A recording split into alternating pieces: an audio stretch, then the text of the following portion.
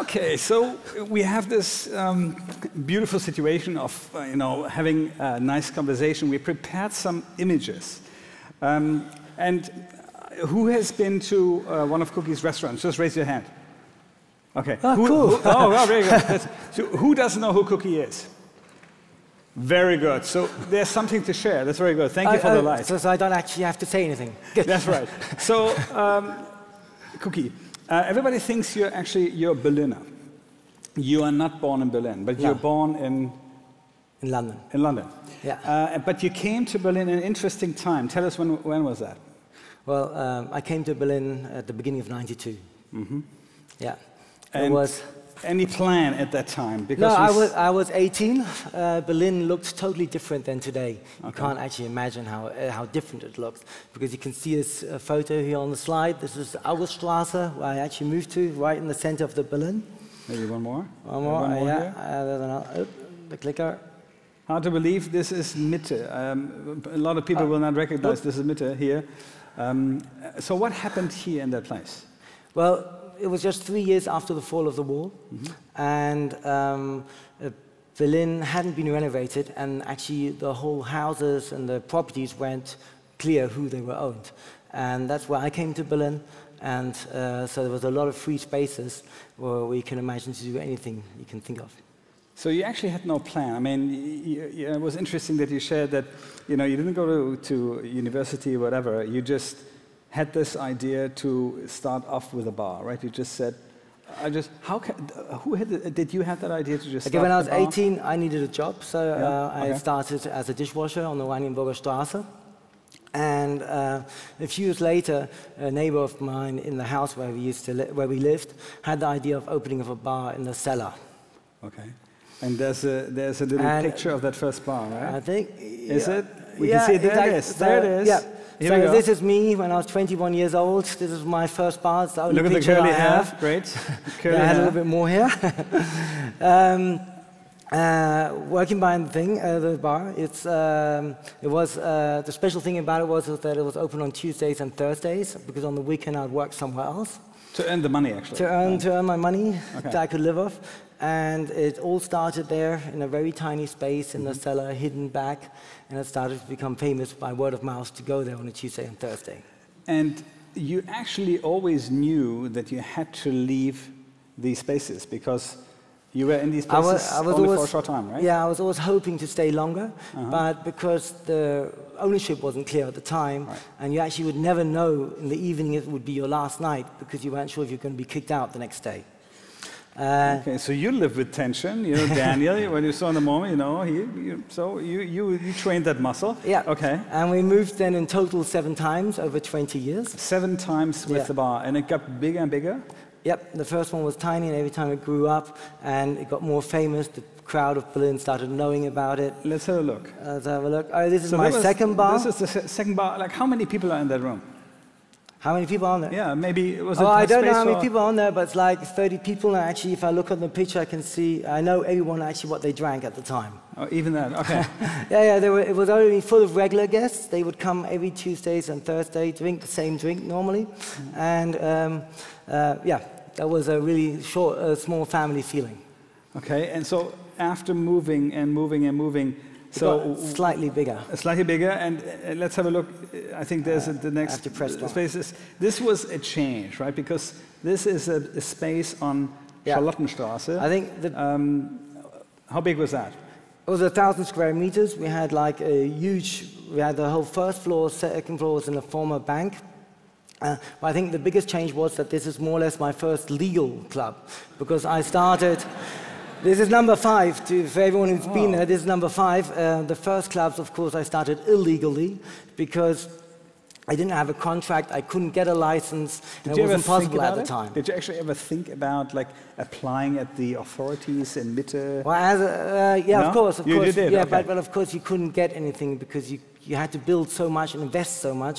If you didn't know how long you're going to be there, it wasn't possible at the time to invest. It didn't make sense. No. If you only stay 18 months, it doesn't make sense. Or even 6 months. And I'm actually really lucky because this place went off right from the beginning. We had on Tuesdays and Thursdays 1,200 guests a night and 80% regular guests. And if it wouldn't have gone off like that at the beginning, I would have been bankrupt with 28 because it cost so much to build this into a legal club. But that was the first legal club. Correct. So, but you were bored and you said, if there's something legal, I have to do something illegal. So the illegal thing is, I think, the next picture. It was the first restaurant, right? Exactly. It's like,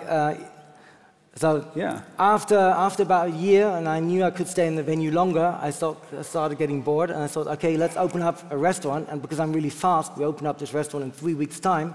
But I didn't really bother getting a license. Again. So, okay. So you see, you can go pretty far in Berlin, you know. But actually, with this one, I got in big trouble. Okay. It's the first venue where I got really in big trouble. Okay. It's like the landlords found out there were 2 magazines printing about illegal restaurants in Berlin, and of course, I was on it above cookies. Oh my goodness! Press. I nearly got kicked out, and then I had a lot of trouble. And so after that, I decided a year later, because I got bored again, that I would open up a legal restaurant. Okay. And this is then my first legal restaurant in the same venue. In the same venue. So the idea actually from club to restaurant, you always had that idea. You were running those in parallel, right? Yeah. So this was like the main idea was like just before going out, before going into a club, you go into the restaurant, have a great dinner, get great time, and then you might move on to the club and end up leaving the club at 6 o'clock in the morning. I love this. I was in the illegal one, by the way. It was beautiful. It was, interesting atmosphere. It was smelling because they didn't have this, air conditioned thing, and it was just amazing. We loved it. We loved it at that time. Now let's switch a little bit, because one of the stories and why we're sitting here is that the food part actually plays a more important role now in your life. When did you decide to only go with the restaurant and continue the food part and not the club part? When was that? Well, in 2007, I opened up Cookies number 7, and because I got kicked out of the other location, it got renovated. Right. And then I decided again to open up another restaurant on top of the club at 2007. I've been always doing venues, spaces where I really love them, and I create them more or less for myself and hope that all the friends and people come there because they have a great time and they keep talking about it and having a great time there, so they come again. So the last, Cookies Cream, the restaurant above the Cookies number 7, yes, was my focus in having a great place, a great venue where people would have fun before going out. But it was a different restaurant for the first time? It was a different restaurant, different concept, because I've been a vegetarian since my 8th birth year. I decided to give this a different try and really focus on things that was important for me, and opened up a vegetarian restaurant. So it's interesting. So you were vegetarian? The focus was more having a great time, having fun, right. And it happened to be vegetarian. Okay. And that wasn't that important for me because I've always been it was very important for me that's vegetarian, but I couldn't imagine that would be an issue for someone else. Okay, so I remember, vegetarians like, 20, 30 years ago was not so fun very often. People were not seen as the fun people. Oh yeah, I go for, the vegetarian part, and also restaurants like 20 years ago were not fun. So actually, what you tried to take that crowd as well, very cool crowd, hip crowd, and then introduce them to a vegetarian restaurant. How did it go? Did it work right away? Yeah, well, all my friends and all my regular guests who've been following me for over 12 years, they came for once, they came one time, and they were really upset that it was vegetarian and decided not to come again. So I was always very lucky at the times before. I'd open up a club or open up other things, and it would be immediately full packed.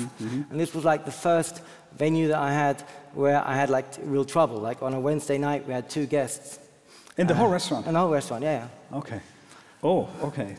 But I think so it didn't actually work for quite some time? It took a long time, but the lucky thing was that I had Stephan, my chef cook. Let's have a look.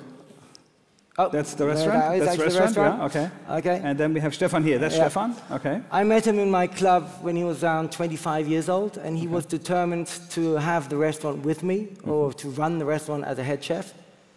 And he invented a new kind of kitchen. At the time, it was focusing on making the vegetable a star. Like you'd have the vegetable as a main dish, cooking.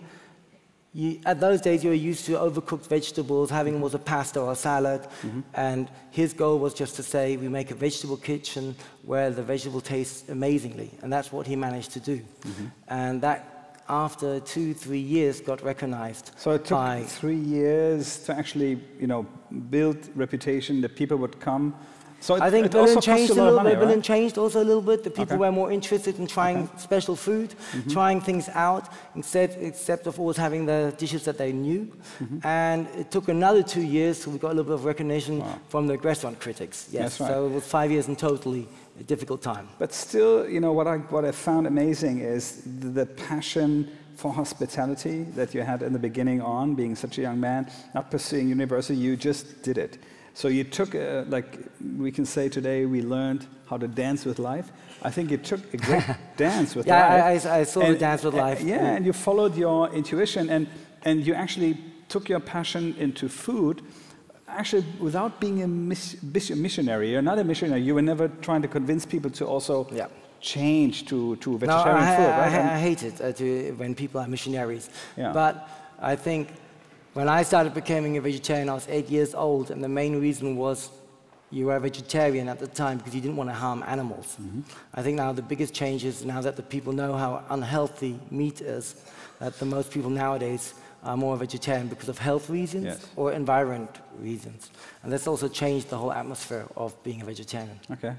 So, so taking that, that passion, put it into everything that you and Stephan were working on, and that actually, so you succeeded. So let's have that that last slide. Well, I think it was after we celebrated last year our 10th anniversary. We were 10 years old. We did a big tour around Europe, having a pop-up restaurant for one night in London, Ibiza, and Zurich. And then in that week, we celebrated, and we actually didn't want to drink anything anymore because we drank enough alcohol. And then Stephan got this amazing phone call, and he called me immediately, and we actually achieved a Michelin star in cookies cream after 10 years running. Bravo!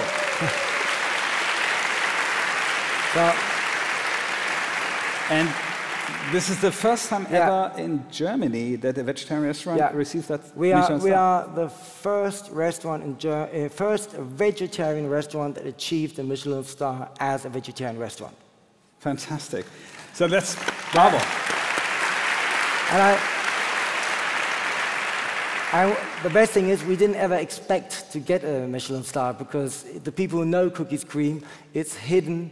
You go through alley past rubbish bins. We always do that what we want to. We want to be a hospitality, but we do it our way, like in cool, easygoing way. And so we never thought that we would get a Michelin star. So that was for us the biggest surprise. Fantastic. Our time is up. I can see already the red flag. I want to thank you for coming and sharing that story. And I think I would like to encourage more people to take that passion and also take the risk, even losing money for the first couple of years. And really it paid off in the end. And I hope that you have many, many more ideas like that and you take that passion with you. Thanks so much, Thank you very much. Thank you so much for coming.